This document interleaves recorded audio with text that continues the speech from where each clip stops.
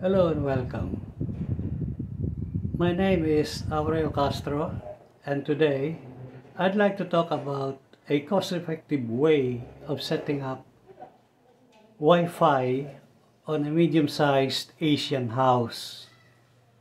This house has 2 floors, with upper floor having a 64 square meter floor area and the ground floor with 75 square meters. The second floor has 3 bedrooms and 1 centrally located study area. At the ground floor are the living room, dining room, kitchen, garage, and the guest room. From the Wi-Fi standpoint, we have divided the house into 3 coverage areas. The upper floor is 1 whole coverage area, while at the ground floor, we have the living and dining rooms as 1 area, and the kitchen, garage, and guest room as another coverage area.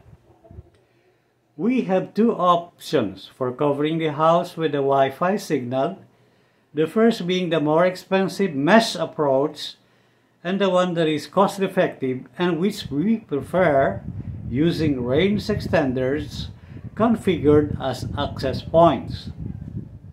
For comparison purposes, I have estimated that the mesh approach will cost approximately $200, while the range extender approach will cost only about $60.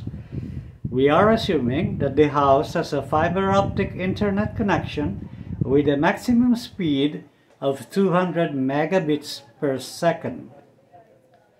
We are situating the Wi-Fi modem router at the study room of the second floor of the house. We are enabling both the 2.4 GHz and the 5 GHz bands on the router with different network names and passwords. We have enabled the highest security and encryption on the modem and disabled Wi-Fi protected setup. For this project, we need to buy 2 range extenders, one with dual band of both 2.4 and 5 GHz, and the other with only 2.4 GHz. We also need to procure 2 pieces of 25 meters long LAN cables with at least Cat5e standard. Aside from these, we need to buy 2 5 meters extension cords for the 2 range extenders. At the second floor, we let the Wi-Fi modem cover the 4 rooms with a Wi-Fi signal using only the 5 GHz band, giving the study room enough speed for the children to use.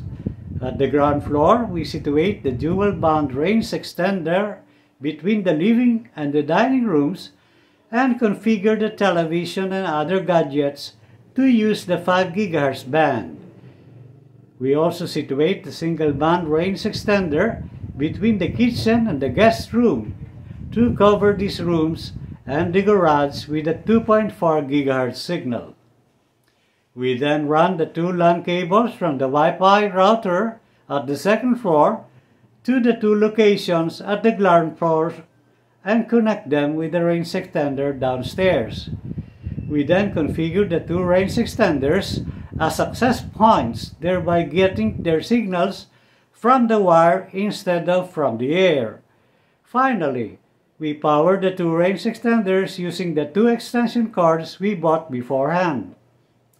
Lastly, we test our setup by going to the different coverage areas and testing the internet connection using our smartphone.